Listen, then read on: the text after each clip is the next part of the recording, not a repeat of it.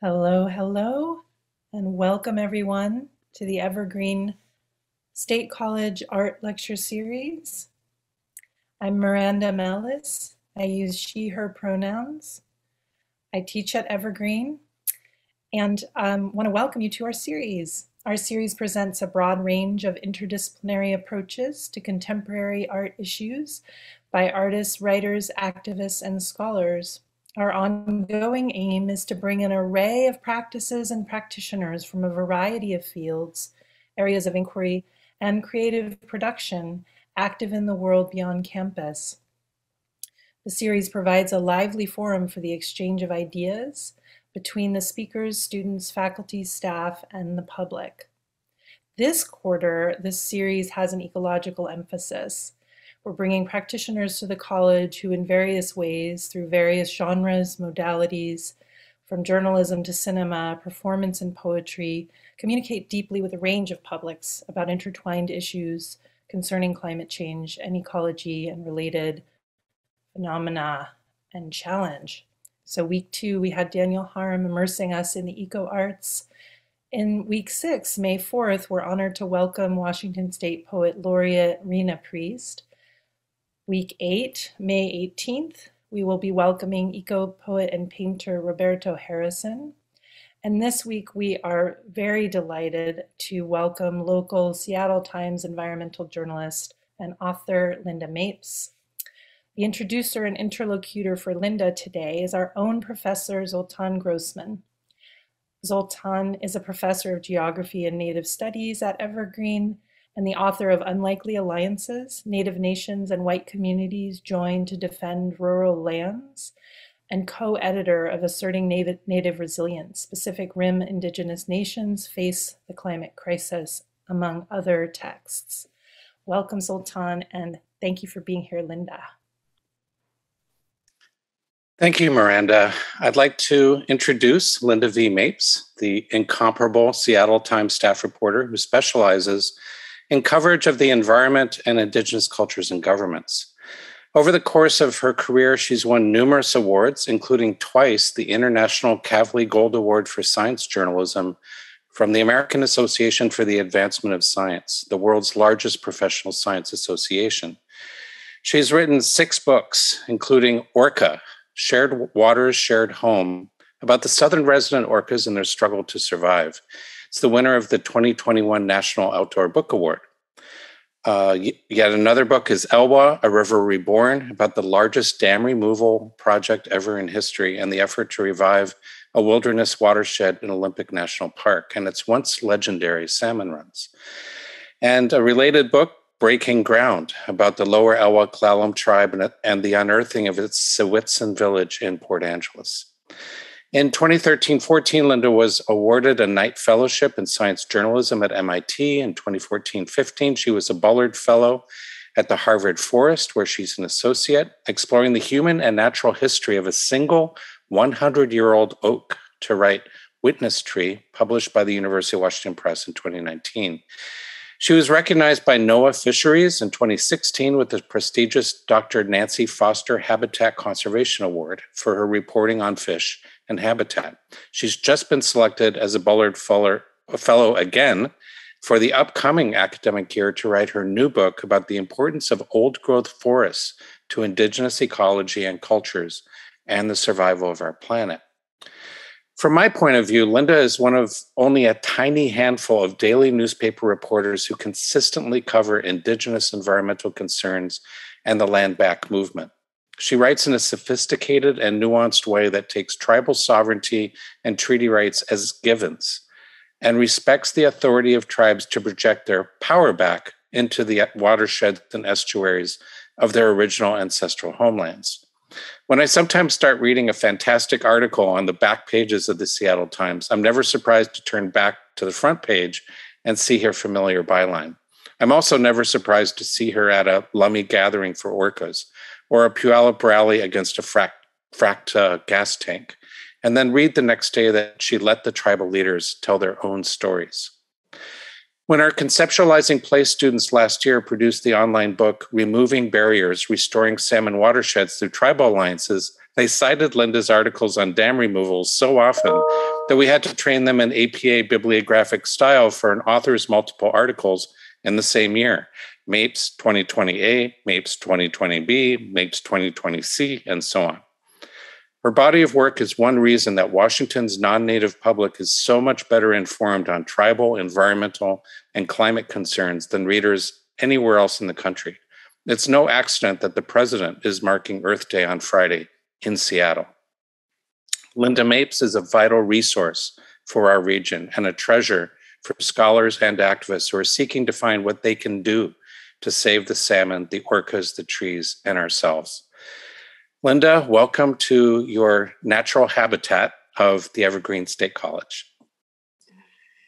Well, that's just such a warm and lovely introduction. I'm going to save that for my next crummy Monday morning. Thank you very much for that. And I would just like to say I'm very grateful to Evergreen and the work that you do, Zoltan, and so many other educators at Evergreen. It's a very special institution, and it always has been, and it plays a very, very critical role in shaping and educating the next generation of leaders in Washington State, and also a place of spiritual renewal and refreshment for all of us in your community. So thank you for inviting me to join you today. I'm delighted. We had a little pre-conversation today. I'll tell you in the audience, I said, everyone's so sick of PowerPoints and slide decks. I don't think I could even stand it myself. So we decided what we wanted to do today was have a conversation with you and with one another. So I want you all to feel very invited to jump in and ask us anything. I'm here for you. This time is yours. You can ask me anything about journalism, about writing, about issues, whatever you want to discuss. That's what we're here for. So without further ado, I think what we want to do is just kick off this conversation. We've got some time together to share about some of the crucial issues here in the Salish Sea and beyond. We kind of pulled out three general topic areas that we want to talk about. One is legacy forests and the emerging, changing conversation about trees, forest management in our region. I've been covering trees and forests and logging and forestry in our region since the 90s, and it is a conversation that's changed and changing even dramatically. So I would love to talk with you about that. Another thing I would like to talk about is southern resident killer whales, orcas. And, we look at this matriarchal society that's been here in our region for 10,000 years. And there's a lot we can learn about our own lives here from them. They can teach us what sustainability really looks like and what sustainability will have to look like if we're going to continue to have the orcas in our midst.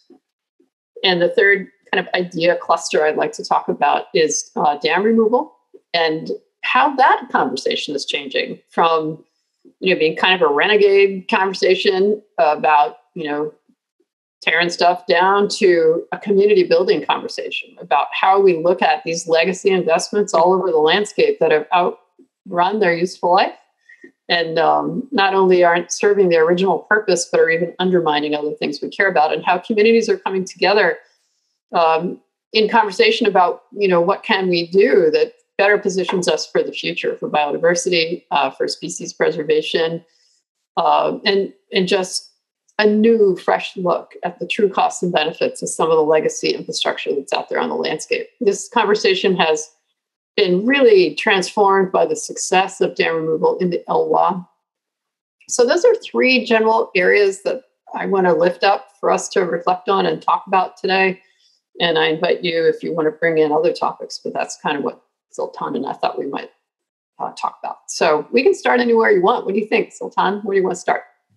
Well, just to let people know, too, they can look at the Q&A button at the bottom of the screen and formulate any kind of written question for me to read off. May not read it off at the exact moment, but kind of insert it into the conversation. You can also use the raise hand function if you want to verbalize and kind of join in the verbal conversation, just as if we're in a normal room. I guess let's start with dam removal, because in terms of your work, that's where I first began to notice it. And I think people now that the Elwha Dam removal is quite a ways in the past, I think people think of it as something that happened, an event, not a structure. And it's just so indicative of healing the damage, of reversing the damage wrought by settler colonialism on our ecosystems, on the indigenous nations. I'm wondering if you can spell out some of the results that you have been following very closely of the restoration of that watershed, and what lessons are in there perhaps for the larger scale dam removals being contemplated on the Snake River in particular, but other larger ecosystems in the Pacific Northwest. Sure. I think I want to start with lessons, because people often ask me what's the most important thing that we should all take from the Elwha experience. And I would say the first thing is hope. We live in a time when there's a lot of sense of despair. Nothing changes. Nothing can get better. People can't agree on anything. I know I sometimes feel that way, but rivers don't lie, and neither do fish, and you can count them. It's only been 10 years, and we see this remarkable surging back of species of all kinds to the Elwha watershed. This is a watershed scale recovery from the mountains to the sea. And, whether you want to talk about Chinook that are now back in numbers not seen in a generation, or summer steelhead, which were really completely extirpated and now are in the best populations anywhere on the west side of the Olympic Peninsula.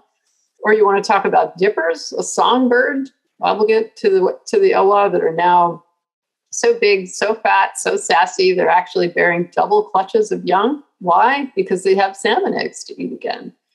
Or maybe you want to talk about the near shore, where we have Washington's newest beach. We've gone from a place of bare, eroded cobble, really kind of a dead zone, because of all that beautiful soft sediment being locked up behind the dams, to an incredible soft sandy beach that has actually become a staging ground for an entire nearshore recovery. We now have 15 feet deep soft sand offshore of the Elwha. There's a crab fishery out there again for tribal fishers for the first time in a generation. You see a whole reset of the Elwha watershed, truly from the mountains to the sea, because of taking out these two dams and allowing the river to do what rivers do, which is constantly move big wood and sediment down the watershed, creating the complexity, the braided side channels, plunge pools, and all the rest that salmon need.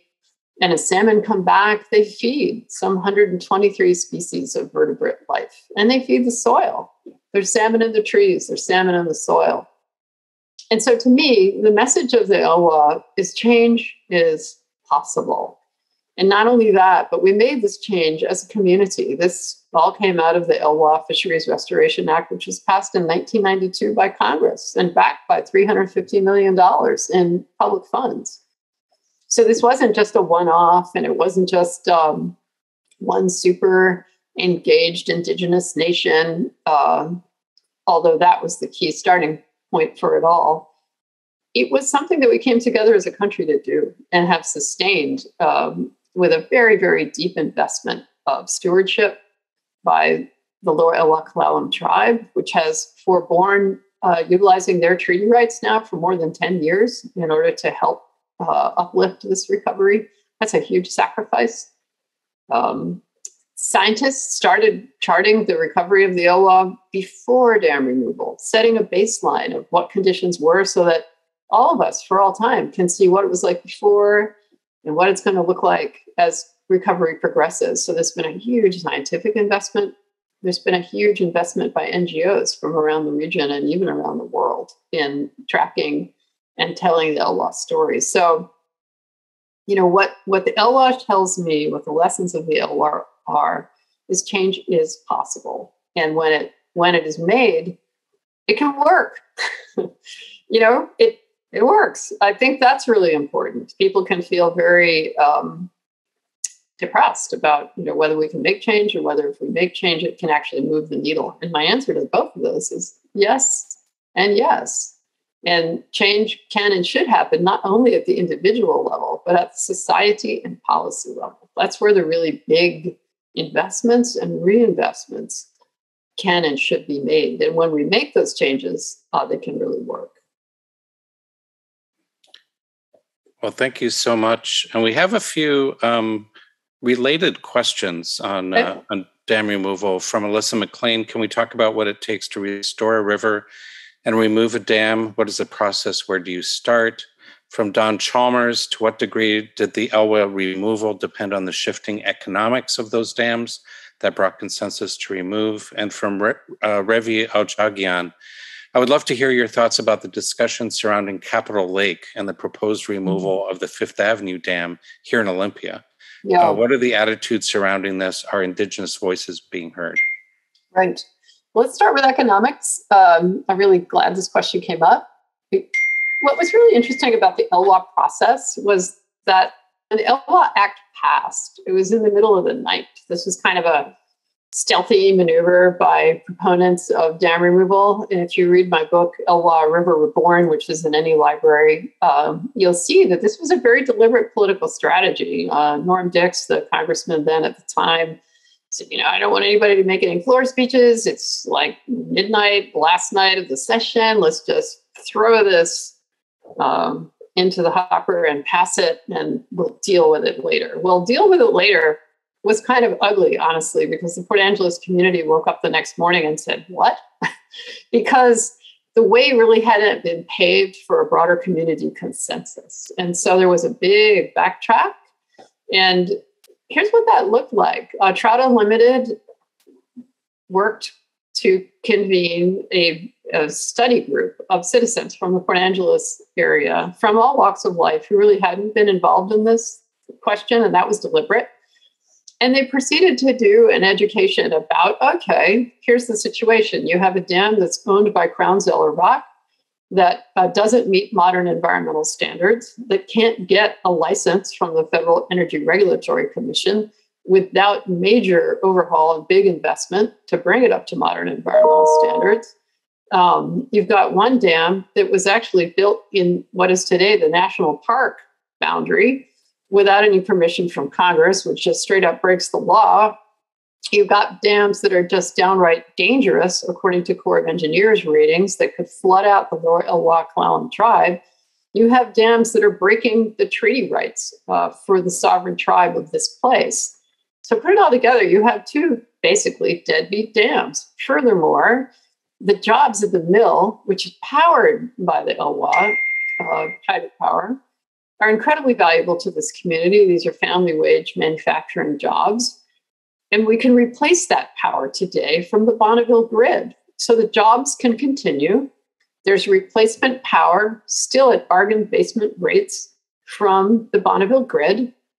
And here's the federal government willing to buy these dams, take them off Crown Z's hands, and put public dollars into rebuilding this watershed, bringing back the salmon, keeping the jobs, and not only that, but guaranteeing without any cost sharing that the city of Port Angeles will have as good a water quality as before. They take their drinking water from the Elwha River, and will even build specialized equipment to make sure that the extremely high water quality needed for paper processing at the mill will also be protected.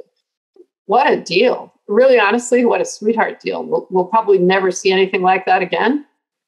But once the community group that was convened to hear this thought it through and looked at the cost and the benefits, they were on board, more than on board. They were demanding that Elwha dam removal happen for the preservation of the larger community, for the jobs, and to take these deadbeat dams off the hands of the community. Because without this Elwha Restoration Act, without this federal reinvestment in this watershed, there's going to be some pretty serious job losses. There were going to be ongoing treaty rights violations. There were going to be ongoing environmental violations. So there really was no other answer than dam removal. And so this was a real turning point for the region in the sense that this cost-benefit analysis was a community process. And honestly, one of the other real benefits of the Elwha is the example of that process, that people could rationally look at a situation and make a decision as a community that actually dam removal here is better for us. This is a community problem solving tool.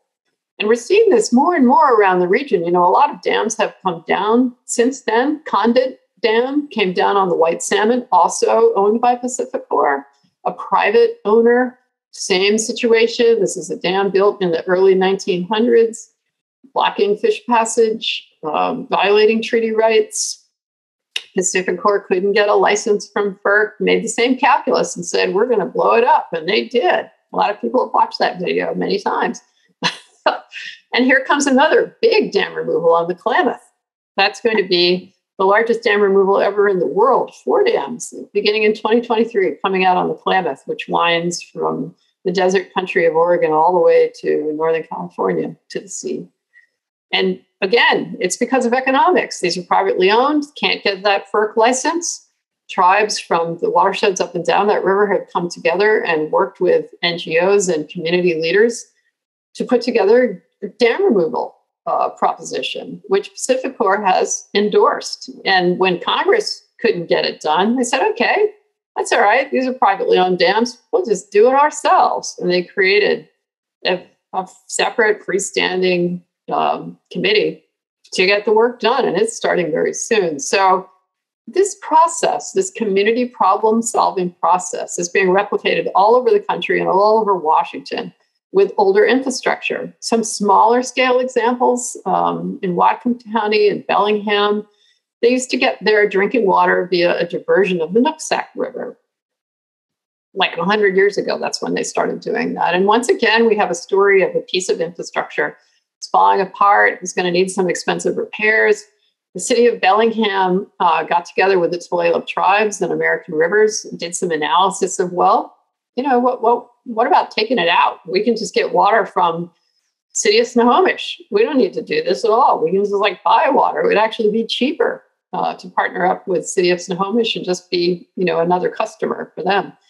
And that is exactly what they did. And they took out that dam on the Nooksack River and opened it up to Chinook Passage for the first time in 100 years. So, this is this transition from dam removal seeming like this renegade hippie action to actually being a community problem-solving tool undertaken by everything from water plant managers to fisheries managers at tribes to say, 100 years in, maybe we've got some other priorities and maybe we have some new tools in which to do this better and do it right. So change is possible, and community process has really come a long way since the first early days of the LWA, when people thought dam removal was crazy, and the number of people who thought it ever could or should happen. You could fit in a Volkswagen. That's not how it is anymore. This has become, it's a thing, and it's going to keep being a thing because a lot of these dams have outlived their useful life, and people have to come up with solutions. Some of them aren't safe. Some of them don't do anything for anybody anymore. Good example of that, they got the Enlow Dam sitting out there in the middle of central Washington, blocking steelhead migration across the border.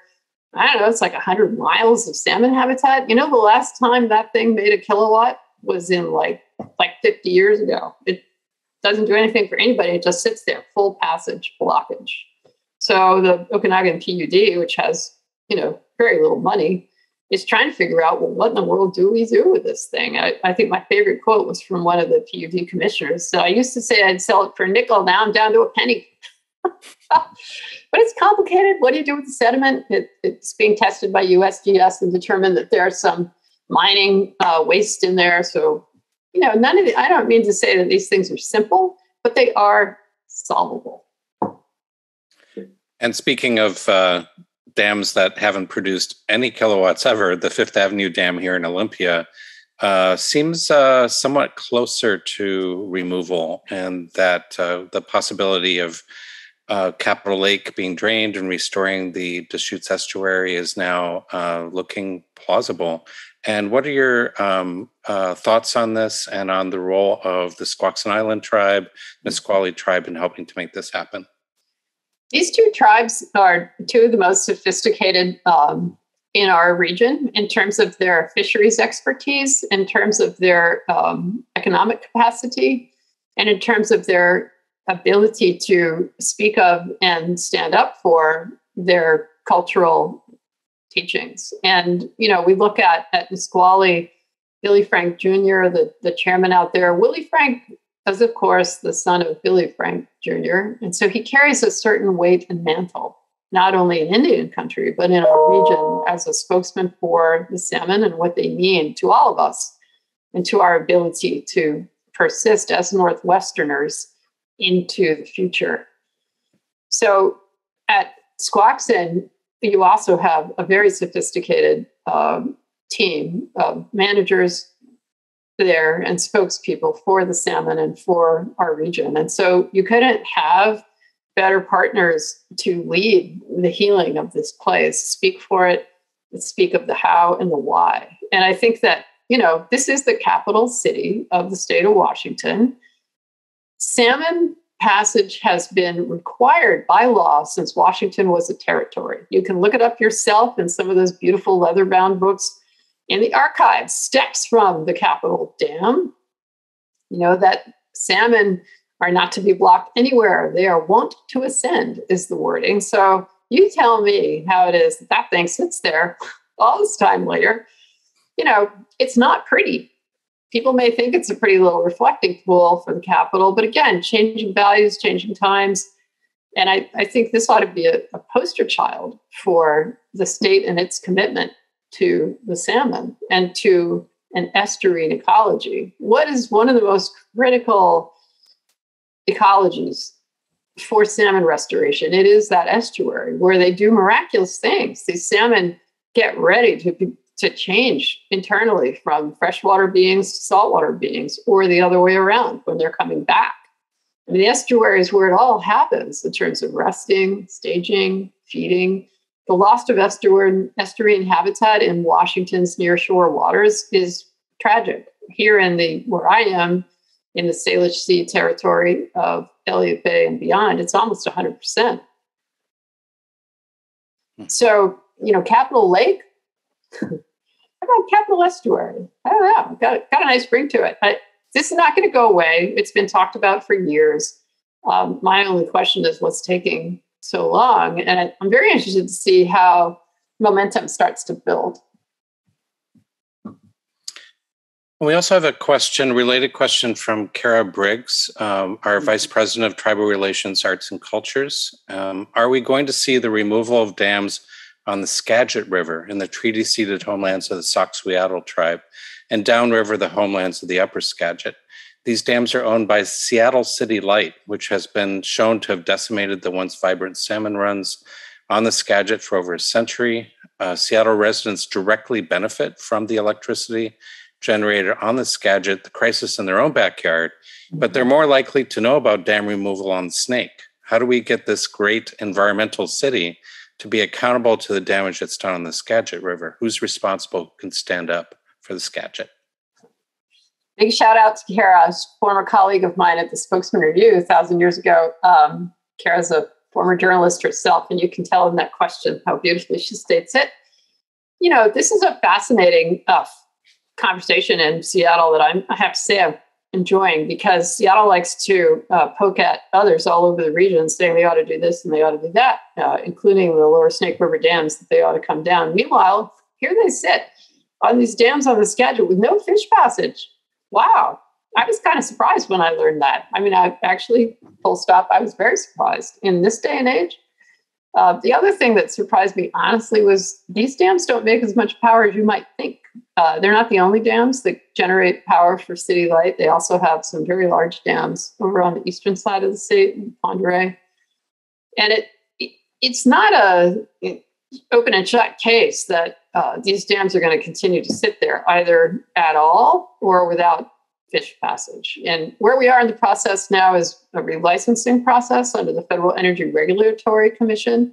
This is a really good process. It forces communities and government agencies and actors and NGOs and tribes to come together and really look at a facility and say, okay, is this thing cutting it anymore? And if it isn't, this is what we're going to require you to do. And the emphasis here is on the word require. It's not, let's make a deal time. It's not, well, what would be easy for you? Or what could you accommodate? It's, this is what we are going to require. And then it's really up to Seattle City Light to call the question. Oh, well, we can't afford that. Or, oh, that's too much. Or, you know, whatever the heck they might say. They might say, yeah, you're right. Anything could happen. But the point is, you have a third party here that has very large power to say, after all the analysis is in, all the assessments are in, this is what you must do. And then it's up to Seattle City Light and their ratepayers to call the question. This is still today one of the most progressive places in our state. And it'll be very interesting to me to see how ratepayers come together around this. There's been a lot of support for tribal treaty rights for the tribes that have, unfortunately, and as usual, been the ones who have suffered the loss of the salmon for the development and wealth of this region. It's the same unbalanced equation we see all over our region, because a lot of these facilities were built back in the day without any consultation, of course, without any consideration of the native people and ecologies that were here. It was just, let's go make kilowatts. Well, that's not today, and that's not now. And most of the people of Seattle have made very clear that they take seriously tribal treaty rights, and they value a living ecology on the Skagit, which is, as Kara points out, you know, one of the most valuable salmon producers we have left. And in Puget Sound, it's the number one producer, the biggest source of fresh water. This isn't just any river. This is the Skagit River. So early days, lots of process ahead, but you know, what we will see there, you know, I think it's a very open question. And as you've mentioned, there's so much involved in dam removal, whether it's dealing with the sediments that are going to come down. Susan Holcroft is mentioning about the cleaning up the invasive species in Capitol Lake. There's so much, not only technical, but kind of cultural, social decisions on what's going to be prioritized, economic decisions. And so it seems to be an inflection point of which direction a community, a watershed is going to go in. And so I really hope Evergreen students get involved, whether it's the Deschutes estuary, if there's dam removal, the Snake or Klamath removals, the possibility of the Chehalis Basin project preventing a dam and instead having other types of flood control that are more holistic and ecosystem oriented. I think that there's a lot of opportunities for Evergreen staff, faculty, students to get involved in some of these efforts. I agree. I do want to call out the Chehalis. This is right in your backyard. This is a really important Chinook producer. Tribal treaty rights held there by two tribal nations, Quinault, Chehalis. Look, I mean, the idea that we're actually talking about building another dam in this day and age, and I think that, you know, the case being made for this dam is flood control, but flood control for how many people and at what cost of everything else? And they say, oh, well, it's just a temporary dam. It goes up and down depending on the water conditions. Well, obviously, you still have to cut all the trees in the watershed. Obviously, it still affects everything within the basin of what becomes a reservoir. And so this has been a very hard fought, quiet little fight, and it could use a lot more attention. There's been a whole re-rack of the consideration. Governor Inslee has actually stuck his shovel into this one a couple times and said, actually, I really want you to come up with some non-dam alternatives in the Chehalis, kind of resetting the conversation. Those were some important moments. This is an under-noticed battle, and it is right there in your watershed. And it's a very important battle, mostly because, once again, it's a conversation about a process. Who gets included and who doesn't? Who counts and who doesn't? How do we do the analysis? How does the community really come together and look at it holistically instead of at just one need?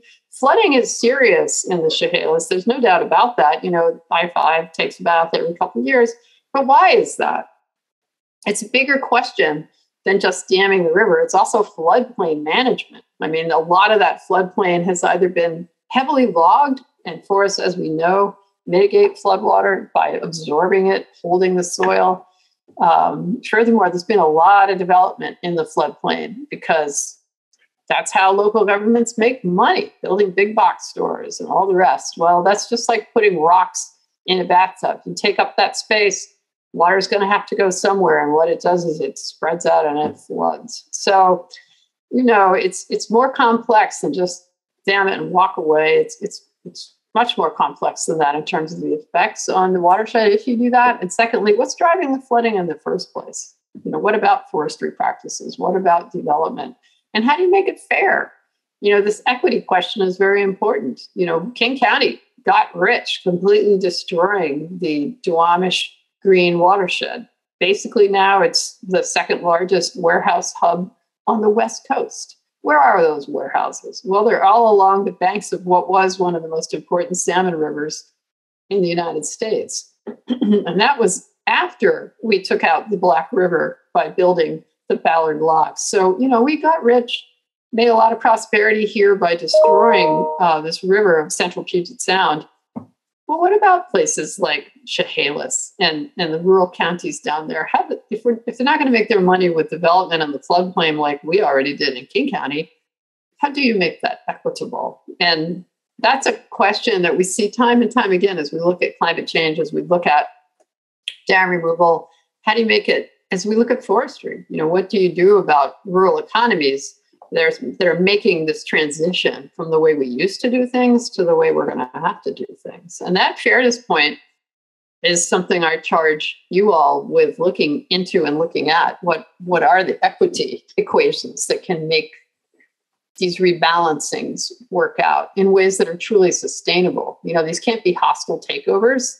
Those won't be lasting recoveries or enduring solutions for communities. It's have to be community-based solutions in which everyone can see the sense of the steps that are taken, even the necessity.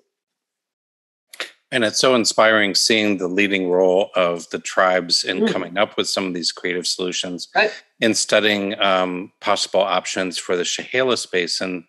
Some of our students were looking at the Tulalip tribe's beaver project and reintroducing beaver to the upper reaches of the Snohomish Basin to capture some of that meltwater and the upper reaches of the watershed so it doesn't result in spring floods, and release it during some of the summer low flows that are also challenging to salmon.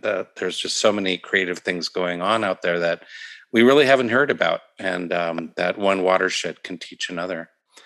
That's well said. And I love the beaver piece. You just think about what this place was like not that long ago. Like 150 years ago. It's a blink.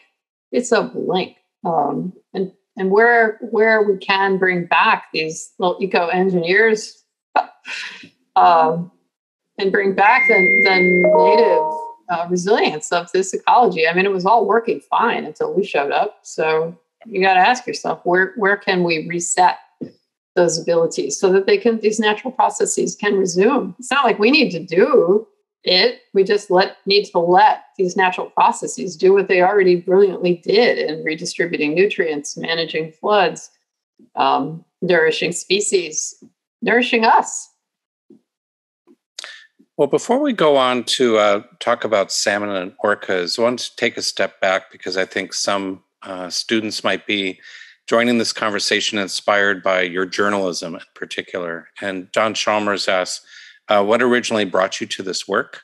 And Kara Briggs, past president of the National Native American Journalists Association, asks, as wonderful as the work you do and have done over many years, how can we increase and retain the numbers of Native journalists, specifically those from tribes in Washington State, in the ranks of daily newspapers in the state? Because it's also important that they be able to tell their own stories, even in this time of economic challenges reshaping newspapers.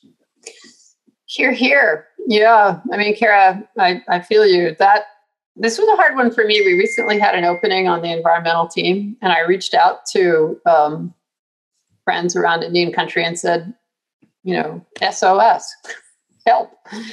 How can we get someone on the team from Native nations? And I was saddened that didn't result in a recruitment.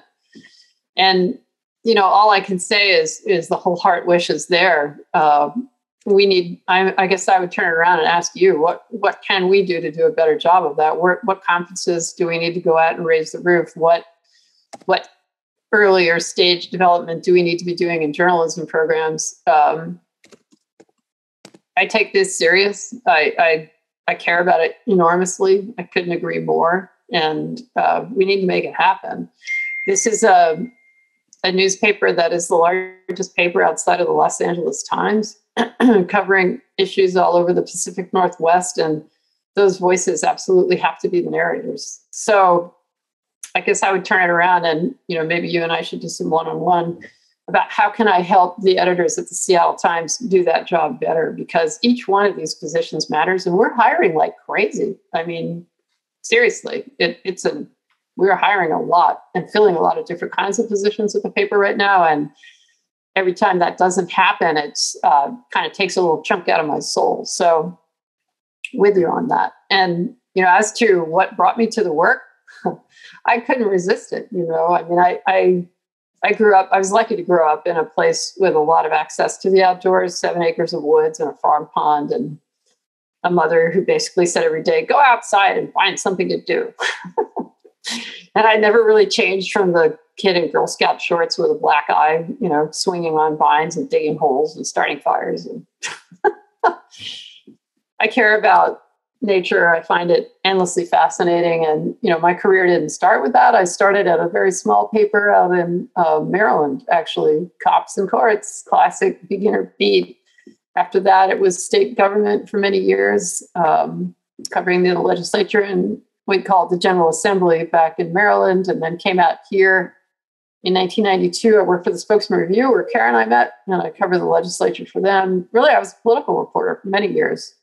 Good training for covering the environment. And then covered tribes full-time for 10 years, which I think in a mainstream paper is pretty unusual. And then in 2015, I got this call. This is how things always happen in newspapers.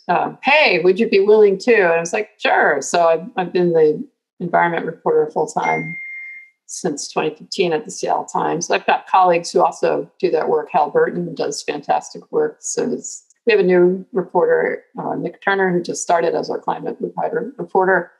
So I don't do it alone, heaven knows. But that's how it started.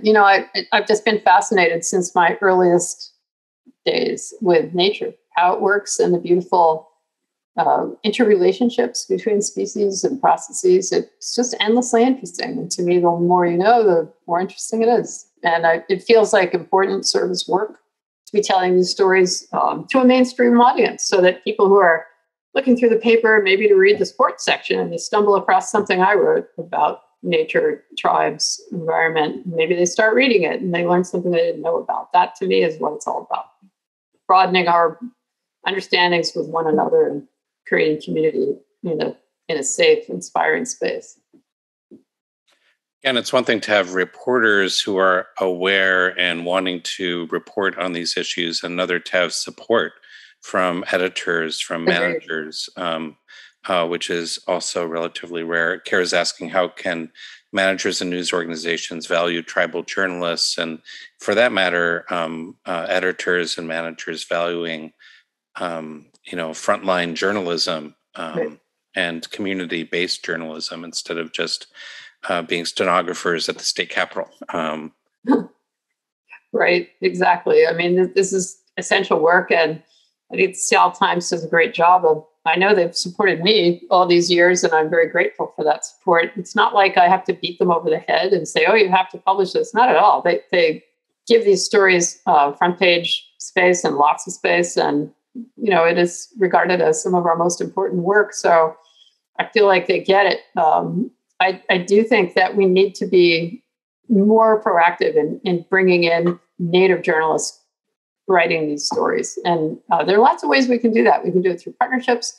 We can do it through recruitment, of course. And I'm not going to rest on this. I really feel like it's just one more thing we need to do for a more accurate report in our paper. It's not an accurate newspaper until it reflects the community that we're reporting on and is written by the people in the community.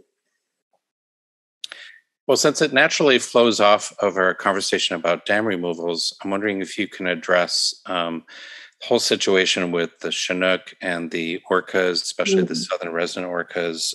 Your book, Orca, Shared Waters, Shared Home, was really a distillation of many of your articles. And I think some of the poignant stories of Tahlequah, who guarded her young for so long, for 17 days, Tokite or Lolita, and the Seaquarium, these very moving stories about our orca neighbors. But what does it say also more broadly about the orcas as this indicator species that are really pointing the way towards making major changes in particular energy systems? Right. I appreciate that. I think the reason that we at the paper decided to lift up such a large body of work about orcas in 2018, it's interesting. We actually made that decision before Mother Orca Tahlequah started carrying her calf. We had already decided we were going to take a deep dive, no pun intended, into the orca catastrophe, the salmon catastrophe.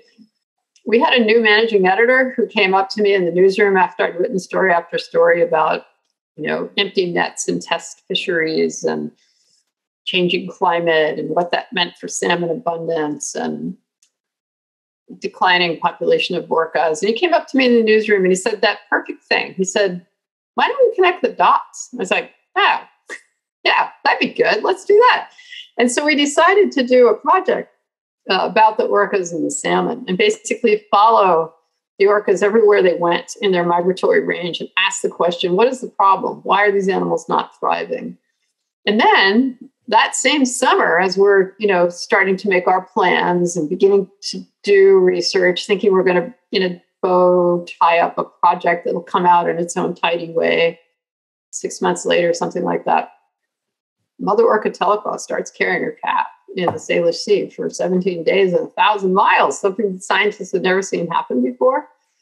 And, that happened to come at a time when things were pretty chaotic at the paper. A lot of people had left one thing and another. I thought, that's fine. I'm just going to go out there and start covering this. And I'm filing to basically anybody who answers the phone about this whale, this mother whale carrying her dead calf and what in the world, was going on here. She clearly understood that her calf was dead. Her whole family was staying with her as she, carried the calf. It was basically this procession of grief. And I'll tell you, by the time I won't say she dropped the calf, I think it fell apart. By the time that story ran in the paper, which I filed on some Sunday night to like a sports editor, 6 million people were reading that story around the world, had been following Mother Orca Tahlequah. Why was that? Because she was a mother who happened to be a whale. She transformed the conversation about just some random endangered species to families, that these weren't just random black and white wildlife out there. These were families, and they were families that were very close-knit, that never disperse for life, that have language and greeting ceremonies and great affection for one another, that are highly intelligent. Orcas are among the most intelligent animals on our earth. They're really best considered as an ancient society. Southern resident orca society has been in the northeastern Pacific for 10,000 years. As a species, orcas have been around for 6 million years. There are many different types of orcas all over our planet, the southern residents being one ecotype. So this is a miraculous animal. It's unique to our region. They've been around a very long time, and they are very closely knit with the ecology of this place. They depend primarily on Chinook salmon for their food because they're the biggest fish and the biggest salmon in the sea, more calories for the hunting effort. You might scratch your head about that and say, why? Chinook are scarce. Why would such a smart animal target such a rare species? Why would it refuse to eat other things like, seals, for instance? Because when you're an orca, you are what you eat. These are deeply embedded cultural patterns. Orcas are born a blank slate, but their mothers teach them what food is. And these are very conservative societies. Whatever they used to do a generation or two before is what they still do today. And in this way, they have a lot of similarities with the first people of this place. Traditions matter and what you were taught is food and where you were taught to gather it, that's where the southern residents still go. That's why you see a whale like Ocean Sun, L22, still taking her whole family all the way down to southern reaches of the coast, all the way down to San Francisco Bay, looking for winter Chinook, going back to the Sacramento River. Are they even getting any fish? You have to ask yourself. Or is she just chasing a memory of fish? Why does she do that? Because her grandmother did it before her. These cultural teachings of where the salmon are, the matriarchs, the oldest whales, they're the ones who lead the pods to fish. They'll be a mile ahead of all the others looking for the places where they know the fish are, where it used to be. This is where we come in. You know, we are capable of making changes like the Elwha Dam removal and so many others that can help these fish runs rebound. And if we don't do that, you know, these southern resident orcas will not be long for this place. There are only 73 of them left. 73. You ask yourself, well, wow, that's a small number. Is it really too late? Should we even bother? This is when I look at the northern residents, the very same animal, just up in BC, same obligate salmon eater, same species, just in a different place. You can almost think of them as the control group. And they came back from really tiny numbers after the capture era in the 1970s to rebuild to more than 300 today. And they routinely have young. So what's the difference between the northern residents and the southern residents? The northern residents have much quieter water, less shipping traffic. They have cleaner water, less industrial runoff.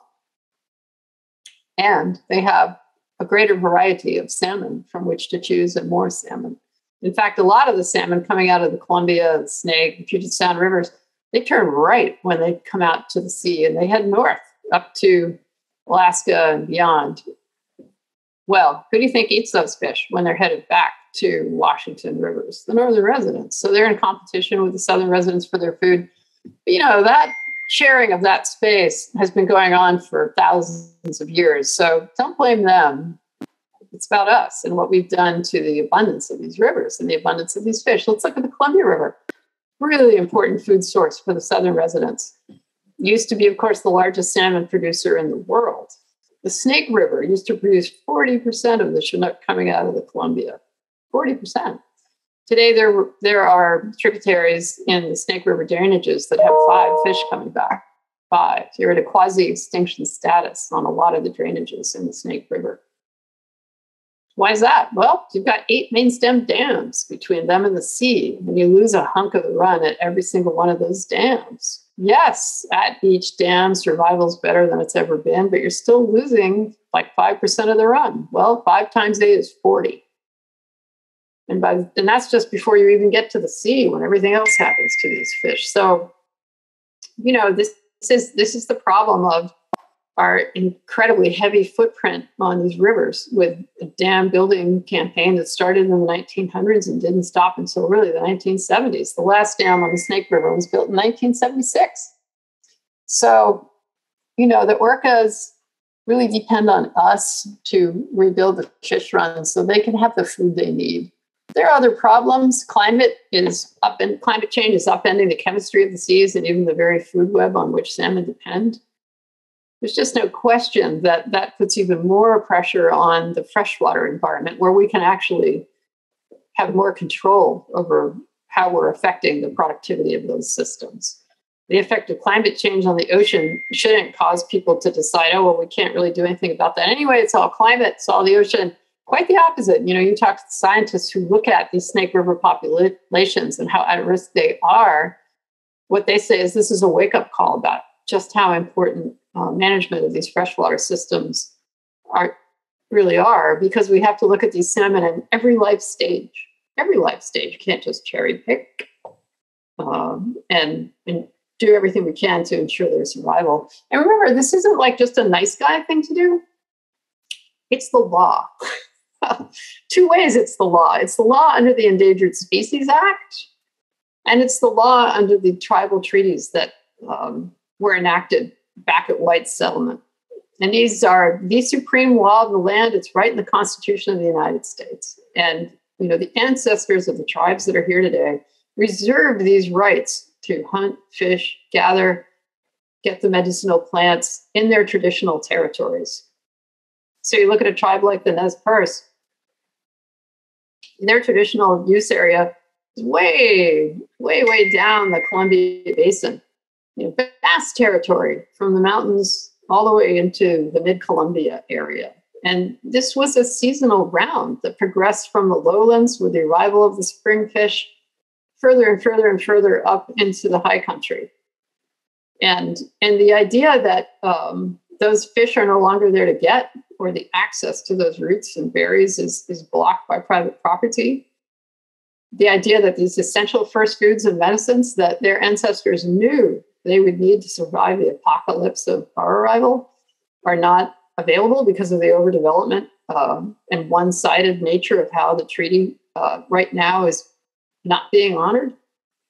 We got what we signed for, which was title to these indigenous lands, but we have not kept our part of the bargain, which was an abundant ecology under which these reserved rights would be meaningful.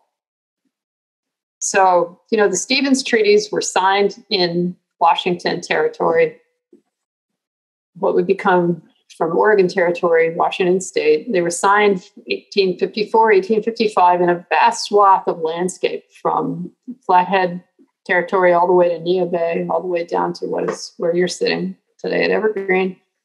Incredible amount of territory. And in each one of those treaties, these were templates. They're all very similar. That promise was made.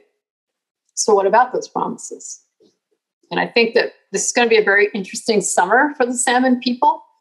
This is going to be a time when Governor Inslee and Senior Senator Washington Senior Senator Patty Murray have promised two things. Number one, that there's going to be a process under which these Snake River dams are analyzed, cost benefit.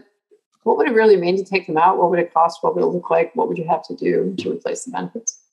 With a decision sometime in July of this year about whether that ought to happen, whether that should be recommended policy to be then enacted in legislation. So if you care about this topic, now's the time to be paying attention. There's a lot going on behind the scenes. It's been a subject in our region for 25 years. This litigation that's been going on in the federal court for biological opinion of how the river is run for salmon, that's been going on for 25 years. The litigants have actually stayed their suit at this time. They've set it aside so the region can actually negotiate what ought to happen. That's a very big good faith gesture. They didn't have to do it, but they did.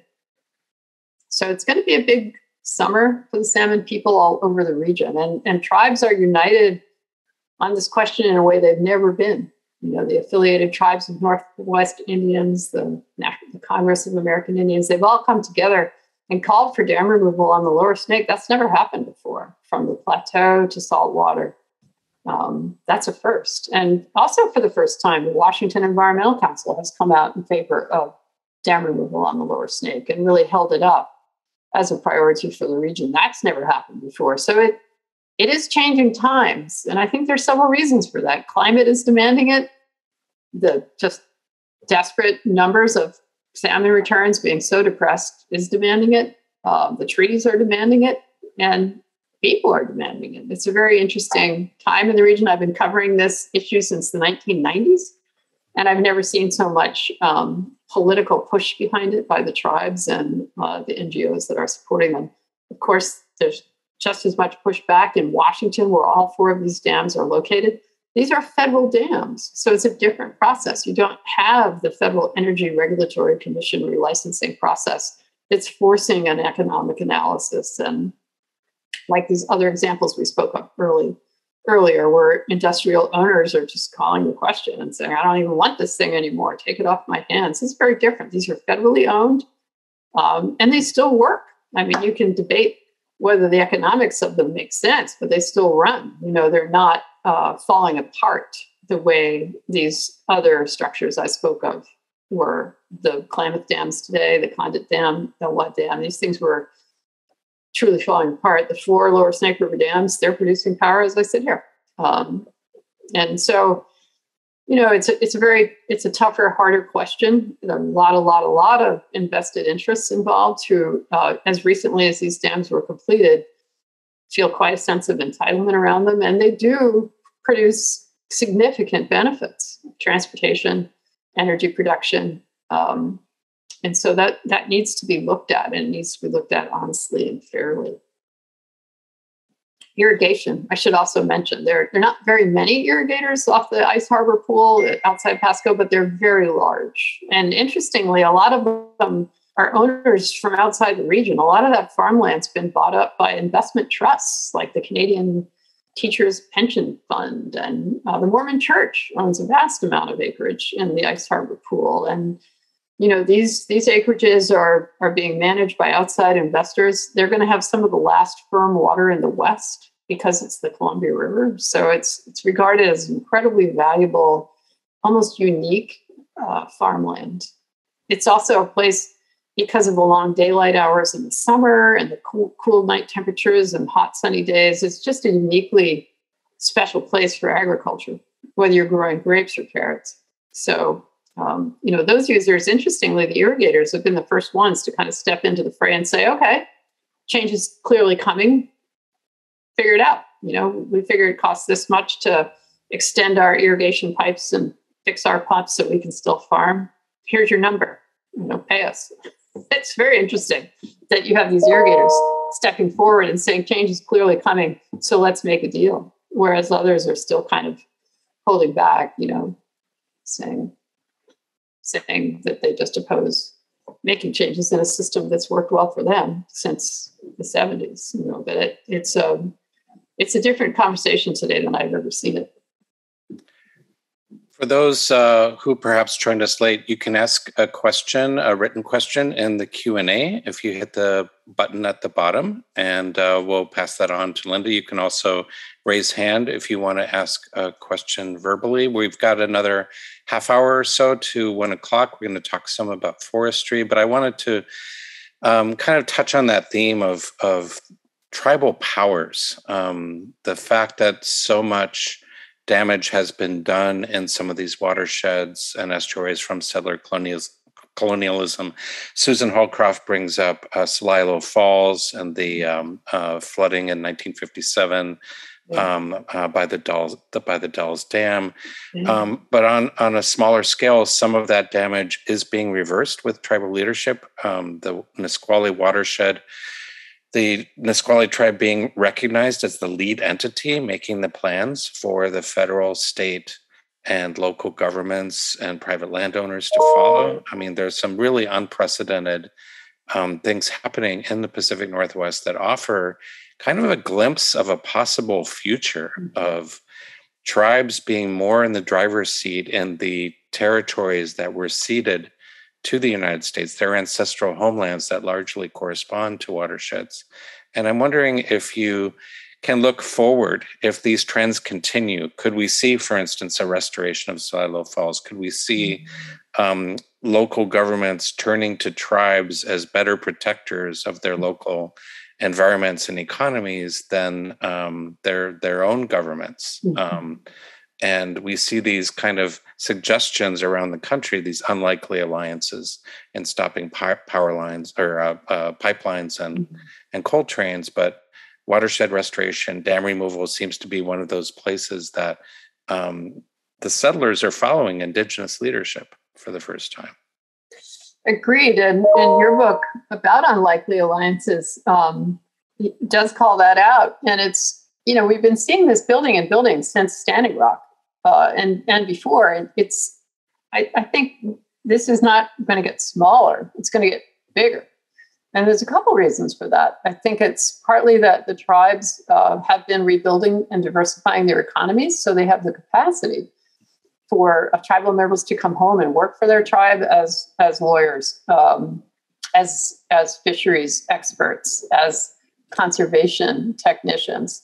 We're seeing a dramatic capacity building at the tribal nations, which is enabling them to not only go toe to toe with states and the federal government, but also lead the way. I mean, it's very interesting. If you look at the percentage of tribal budgets that go to sustaining the natural world and rebuilding it, whether it's in fisheries or estuary recovery or wildlife research.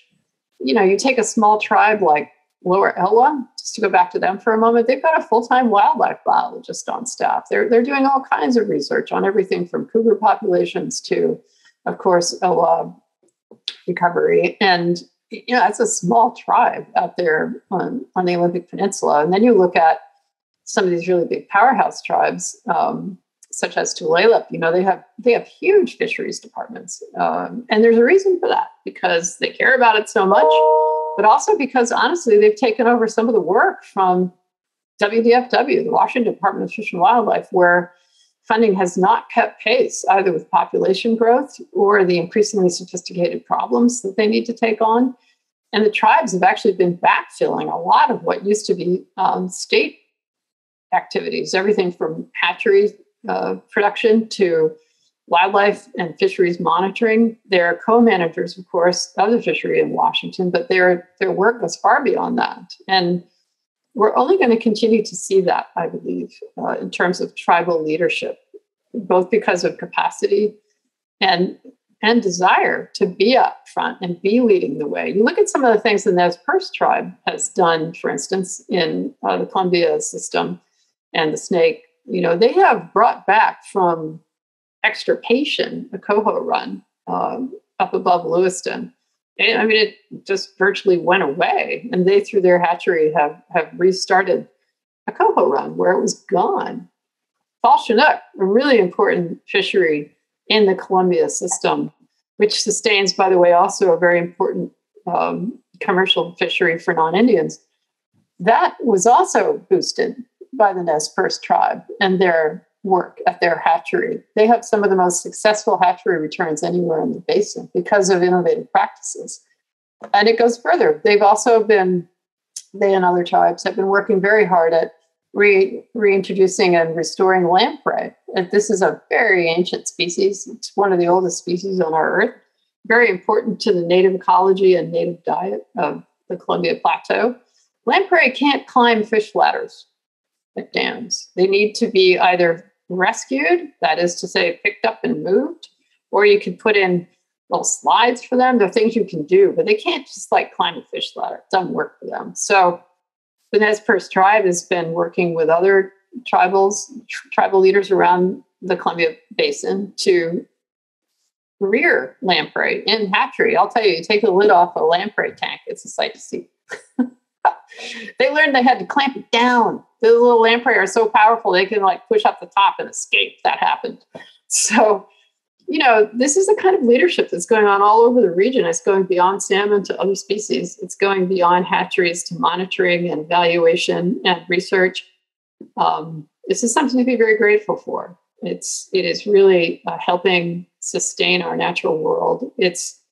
I think you could say it's an unfair burden on tribal budgets. Remember, they do everything for their people, everything from law enforcement to education to healthcare. So it's a lot to be asking them to be picking up the burden that WDFW, but honestly, they just step in and do it because they care so much. And then the political leadership has been remarkable. You look at the voices being raised up from Puget Sound country all the way to the Columbia Plateau on behalf of salmon. And then some of the really interesting things that are going on up in the Upper Columbia United Tribes, this is fun, they've been replanting salmon above these full blockage dams like Grand Coulee and having success. You're seeing salmon beginning to show up again in places like the Sanpoil River, where they're just completely blocked by the dam to the sea. And I'm very interested in what the long-term strategy is there. What's the idea in restarting those salmon runs? One thing's for sure, once salmon are there, people will never forget about them. Yeah, there's a question from Cedar Turner. Can hatcheries fully offset the damage to salmon and other fish populations done by dams? I wish. If that were the case, we wouldn't be having this conversation. Right. Washington is one of the biggest hatchery states in the world, in the country, certainly. Look, we've been making fish in hatcheries for more than 100 years, and we keep trying to get better at it. certainly it's nothing like it used to be when we were just discriminately taking fish from here and putting them there with no respect to where the watershed was supposed to be for that species, and thereby intermixing the gene pool and destroying the natural resilience within one generation of wild fish. We're not doing anything quite that. We don't do anything like that anymore, but still, these hatcheries, every scientist will tell you this, that it's a double-edged sword. We have rivers such as the Columbia where honestly more than 80% of the fish are hatchery fish. And if you care about orcas, you care about tribal treaty rights, you've got to support hatcheries, because otherwise a lot of these places there won't be any salmon because we have so hammered the habitat. But it's not enough. These hatcheries obviously are not the solution, or we wouldn't be where we are with these very, very low returns. Several reasons for that. Hatchery fish are not as robust as wild fish. They just don't survive as well. They don't have that natural resilience. They also cause problems. They can bring disease. They infiltrate the same habitat as the wild fish, take over, eat the food, use the spawning areas. So there's competition. So hatcheries, boy, I wish it was that simple. That's been the wish since the settler colonial apocalypse, right? The idea was it's okay. We can have our cake and eat it too. We can sluice out this entire watershed for mines and cover over the spawning beds. We cut down the forest. We can fish to our heart's content with fish wheels. We can farm with irrigation ditches that are unscreened. We can do anything we want. We'll still have salmon. We'll just make them ourselves and think of them as farm animals that we could just ranch and raise. And what we know now is that's not true. I mean, salmon need what they need. They need cold, clean, fresh water running downhill. And if they have that, they can do almost anything. If they don't have that, they can't. So fish need to be managed for their place rather than the other way around. Place being managed the way we like, and the fish can just deal. That we know now that that's not sustainable. That doesn't work. And hatcheries can only support natural recovery. They can't take the place of it. And we're in a place now where many fish runs are so depleted that it's all we've got left. And that's not a ticket for the future. We have to rebuild the natural resilience of these watersheds. And the revolutionary implications of having to get everything right in a watershed, and at the same time, the tribal powers resulting in kind of a slow scale decolonization, kind of political and cultural change in the watershed. The implications are really, really enormous. Wanted to switch gears to forestry, considering that there's been so much attention. It seemed that the spotted owl wars were all in the past, right? Oh. And now we have a whole series of direct actions here in Capital State Forest, up at Point Renfrew on Vancouver Island. Your book, Witness Tree, is definitely centered on forestry, and your upcoming book that you're working on, Indigenous Ecology and Cultures in Old Growth Forests. Wondering if you can kind of bring us to the larger implications of some of the forestry conflicts going on right now. Yeah, I'm actually heartened by these conflicts. I see these as a good and healthy thing. I see, for the first time in the last couple of years, tree sits in DNR land. That's very new for the State Department of Natural Resources. They really hadn't seen that before. Suddenly at these Board of Natural Resources meetings, you have dozens of people showing up to testify, citizens. They were not used to that. You have citizen-led forestry walks in the Capitol Forest and beyond, out into very special forests led by citizens concerned for them. That really wasn't going on. I think what's happening here is we're taking this conversation about forestry to a whole new level in Washington State. It isn't any longer this binary conversation about old growth or plantation lands without any consideration for anything in between. What has emerged as a new point of contention is protection for legacy forests. Well, what are those? These are forests that don't quite meet the template of so-called old growth in our state, which is, it's very numerically scored. Tree has to be a certain age. It has to be of a certain configuration. There are various attributes, boxes that have to be ticked for something to be considered old growth and protected under the state old growth policy. Of course, old growth on federal lands has been largely protected since the Northwest Forest Plan was enacted. one of the largest, most ambitious multi-species protection plans ever in the world. But on state lands, what is emerging is a conversation about not just old growth and not just plantation forests, but legacy forests. And a legacy forest is a forest that was cut back in the day, early 1900s, by hand with a saw and the logs dragged out by oxen. These would have been very sloppy, so-called sloppy clear cuts, in which the operators would have high-graded the land, really taken the biggest, easiest to get to Douglas fir and red cedar, and skidded them out, left the rest. Didn't then slash burn everything on the site, didn't then pesticide it, didn't then replant it with a single species. That's the way you go on industrial forest lands. These early cuts were sloppy cuts and gentle cuts. They took some wood, but they left a lot. Well, those trees that were left behind today are 140, 160 years old, 110 years old, 90 years old. And they live in a native ecology of a diverse suite of life, lots of different species, deciduous species too, a robust understory, all kinds of wildlife.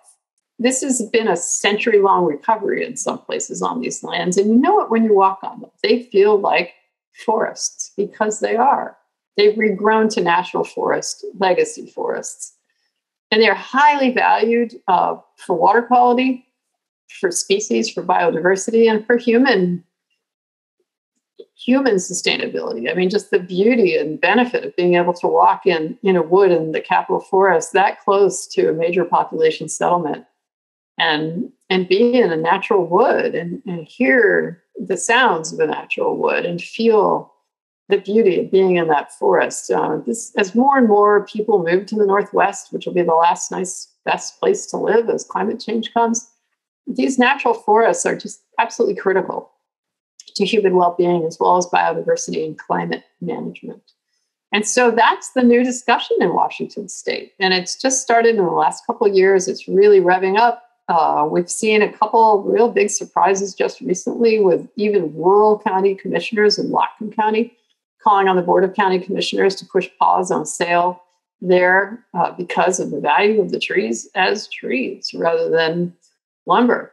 That's a huge shift. We wouldn't have seen that even a couple of years ago. And so what did they do? They pushed pause to give the community time to buy it.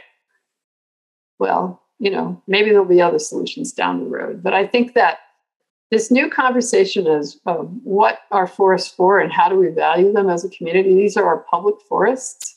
To really think of them as what they actually are, which is clean water utilities and species havens and places of healing and respite for people, rather than just lumber, 2x4s. I mean, we have so much land that's already been converted to plantation forestry and clear cuts, including on state land. I am not worried about running out of wood. Nobody should be worried about running out of wood. And this argument that, then you'll just have to get it from places where things are managed even worse.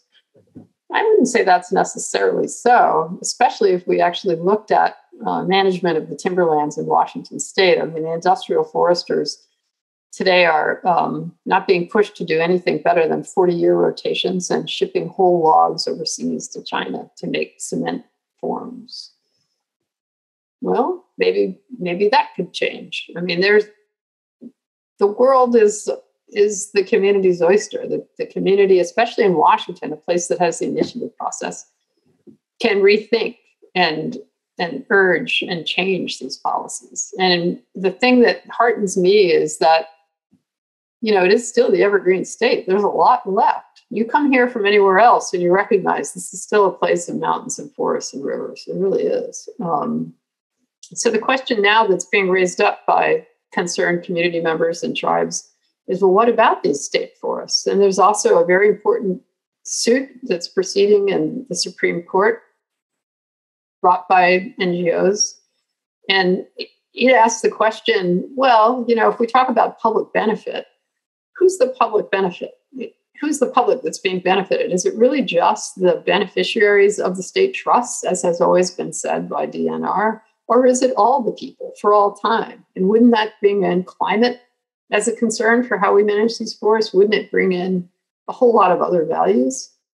There's a decision expected on that any day. And if it goes as the NGOs wish, it should help give DNR more tools in their box to manage these forests, not just for the beneficiaries of the trust for cash, but for all these other values. Just recently, just last week, State Commissioner of Public Lands, Hillary Franz, announced a whole new state carbon reserve, something we've never had before, in which this would provide a new stream of revenue for the trusts coming from probably large corporations buying offsets from state forest lands. And these would be verified by a third party.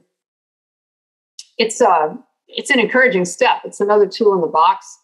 There was a lot of criticism by people of this, saying, oh, well, that's just giving polluters another tool to continue to pollute rather than ending the pollution. Fair enough. Also the concern that it's a tiny amount of forest that right now has been set aside for this purpose, just, tiny, like 0.5% of state lands. Fair enough. These are points to bring forward. Make sure that those offsets really are the real deal. Make sure that they're for long periods of time. Make sure they're truly additive. Maybe there are more forest lands that could be brought into this state carbon reserve. But it's a new thing. We haven't even had that in Washington State before. And I find that heartening that this step is being taken. So there's a lot going on in forest management in Washington State that I think is a good sign. The engagement of the public, paying attention to its state land, showing up at these sales, walking these sales, raising a ruckus. There's a whole new attention being paid, and that can only be a good thing.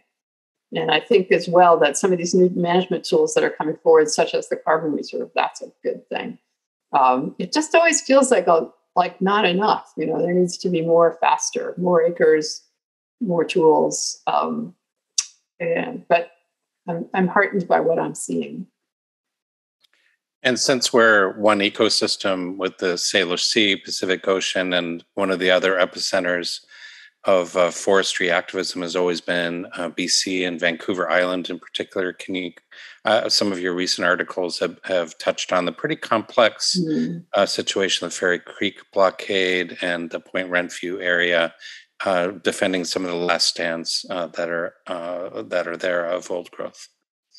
Yeah, this really started up about 2 summers ago. There was actually a youth from Washington State, matter of fact, right in Union, who's one of these people who's really good at reading online maps. And he noticed that there was some road building that was about to start happening in the Fairy Creek drainage. Now, this is a very special watershed right outside of Port Renfrew, which, Sultan, maybe you want to put up a map. I mean, it's at the south end of Vancouver Island. It's in the same cultural continuity with the Nuu-Chah-Nulth people across the water and at Macau.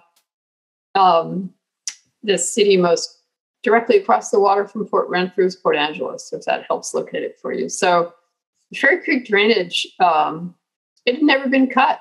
And all of a sudden, this activist noticed that there was going to be road building in the Fairy Creek drainage and kind of sounded the alarm and directed a lot of activist attention to the area. And what started to happen was the placement of blockades, human blockades, on the logging roads to prevent progress of logging equipment and road building into the Fairy Creek drainage. Well, that was in the summer of 2020, and the activism resulted in just hundreds and hundreds of arrests, and eventually quite a lot of attention around the world, even to what was going on. Because as you said earlier, everyone thought the war in the woods was over, and indeed here were old growth trees threatened with being cut and actively being cut, not only around Fairy Creek, but all over Vancouver Island. These 1,000-year-old trees, 800-year-old trees, the kind of trees that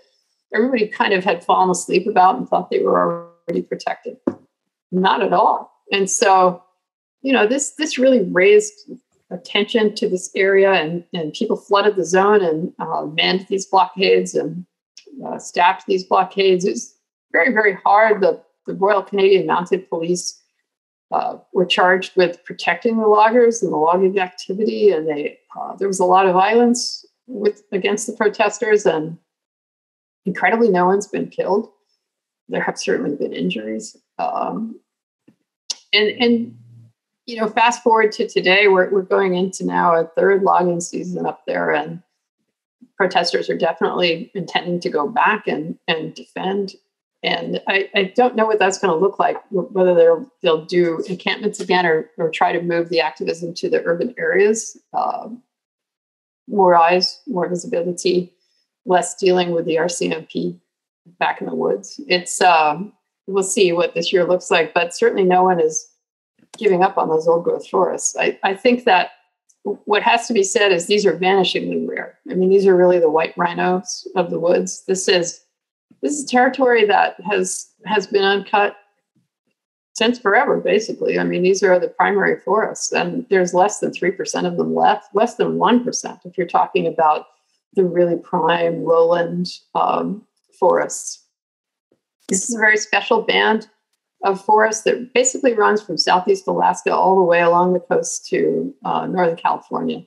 And if you look at how much of that has already been cut, it's significant. I mean, there's very little of that left. And any climate scientist would tell you that it's not defensible to cut those forests today, that nobody anywhere should be cutting those forests. It's just the climate emergency is so severe, and these forests are so important in dampening the worst effects of climate change because of the carbon dioxide they take out of the air, the way they protect water, the way they moderate temperature, the way they shelter biodiversity. These are the last of the last that can't be replaced in any human lifetime or many human lifetimes. And so they just shouldn't be touched. And if you talk to carbon scientists like Beverly Law at Oregon State University, if you talk to Jerry Franklin, the eminent scientist from University of Washington, and also the U.S. Forest Service, they'll tell you the same thing, that these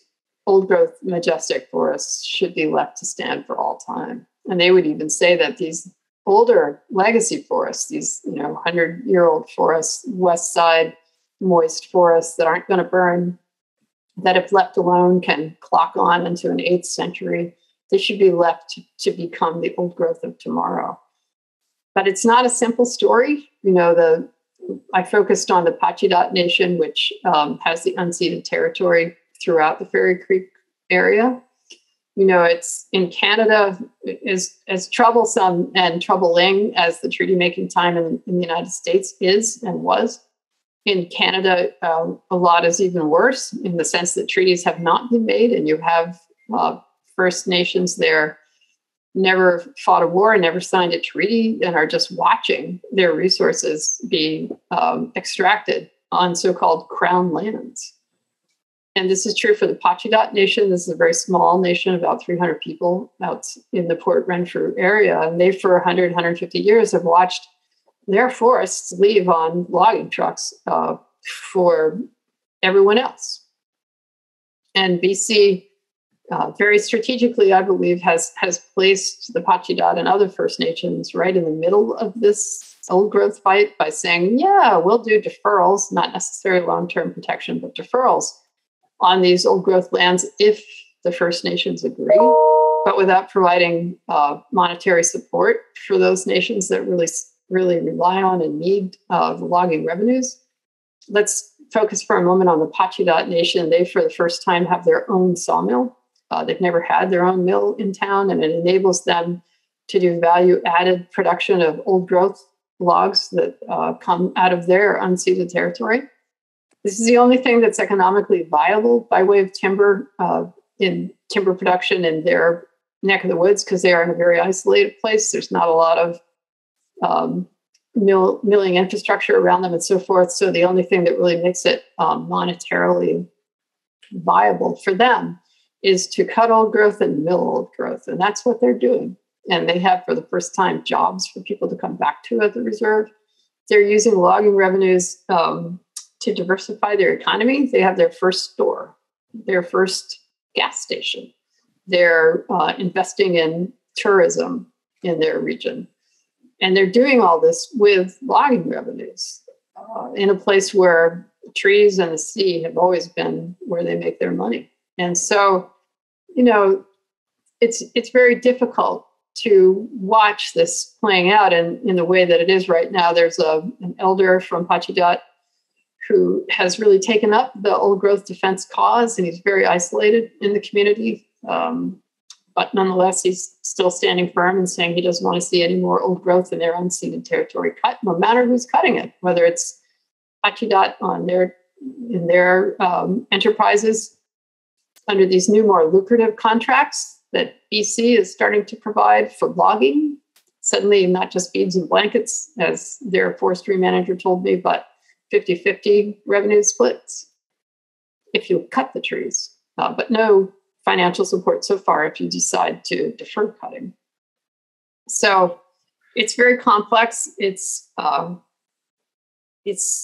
absolutely frontlines battle for the First Nation that sees its own sovereignty and its own economic survival on the line. It's a very frontlines fight for the defenders who have come into the territory at the request of Elder Bill to stand up for those last stands. So you'll see more of that this summer. And honestly, I wouldn't be able to say how it's going to come out. There's been a surprising, maybe not surprising, dearth of good science, even as basic a question as how much old growth is left and how do you define it. BC has not answered that question particularly well. There are finally some published scientific papers on that point, which I relied on in my reporting. But this whole conversation it just feels so late in the game. I mean, here in Washington State, here in the United States, even we don't cut 1,000-year-old trees anymore. BC in many ways, they call themselves the beautiful natural British Columbia, but if you look at industrial fish farming, you look at cutting of old growth, you look at twinning the Trans Mountain Pipeline tar sands oil right through orca habitat, pushing to build a whole new container ship terminal there at the mouth of the Fraser River, right where orcas hunt. There's a lot going on up there that's very, very important and impactful to the First Nations, but also to the tribes in Washington State and their treaty rights and all of the beings that depend on the Salish Sea and the salmon forests, which is what we should call them. These are salmon forests. They are the forests that hold the land and clean the water and cool the temperatures. And the salmon feed the forests, and the forests protect the salmon. And so, it's a lot. It's right across the border. It's happening right now. I was just up there last week in Vancouver at a rally against the Trans Mountain Pipeline on the Fraser River, and I concur. And Miranda's been dropping in some great links. We've got maybe just 1 minute. People could drop their appreciation into the chat for Lynda Mapes, and I put a link to her website, lindavmapes.com, Lynda with a Y. And Carolyn Prouty on our faculty, as she will, asks a kind of a summative question. What have you learned about what makes for the most effective citizen involvement in environmental policy change? What recommendations do you have for political organizing, who to work with, how to work against it? A lot of your answers have implicitly already answered this, but maybe just 1 minute you could sum up some of the lessons that we should take away from your body of work. For sure. I think number one is partnership with the Indigenous nations, wherever you are, because that will amplify and elevate their leadership and what they have to say, and also enable you to amplify and elevate the ancestral teachings and knowledge of those voices. And it also it's community building. This is work for everyone, and it should be done together. So number one, seek out, partner, and offer assistance to whatever Indigenous-led movements are going on with the tribal governments in your area. That's number one. Number two, educate yourself. Read voraciously. Read the newspapers. Read books. Educate yourself about what is going on with climate, with species, with our world. And number three, this sounds so simple, but people don't necessarily believe it, but it's really true. If you actually write a real letter with a stamp, with your own hand on a piece of paper that you wrote yourself to your elected representative, Governor Jay Inslee, Maria Cantwell, Patty Murray, your state representatives, they will actually notice that. They're not going to notice a robo postcard. They're not really going to notice any kind of mass communication, but something you actually put your heart and your time into, bother to look up their address and put it in the mail with a stamp. I mean, you get a letter today, a real letter, you think maybe somebody died, right? It's a big deal. You actually really notice that personal communication. Well, it is the same for them. 1,000 years ago, I worked in a congressional office, and one of my jobs was to manage the constituent mail. And I'll tell you something. You get a real letter from a real person who took the time to write it from their home to you, you notice it. So do that. If you care about these things, say so, and say it to the people making the decisions in your behalf. Well, to clear up any confusion, I put in the chat a link to envelopes.com so people can actually know what those look like, and you can get a stamp from the post office. So thank you so much, Lynda Mapes, for joining us at Evergreen and for providing what there's often a dearth of in both environmental and climate discourse, and that is a sense of hope and of success stories in people, communities joining together to restore habitat and actually start the process of decolonization on the ground. So thank you so much. And we hope to have you in person at Evergreen sometime in the relatively near future. It'll come. And recolonizing these habitats with the animals that are supposed to be there. Thank you so much. You bet. Thank you. Thanks to everyone joining us.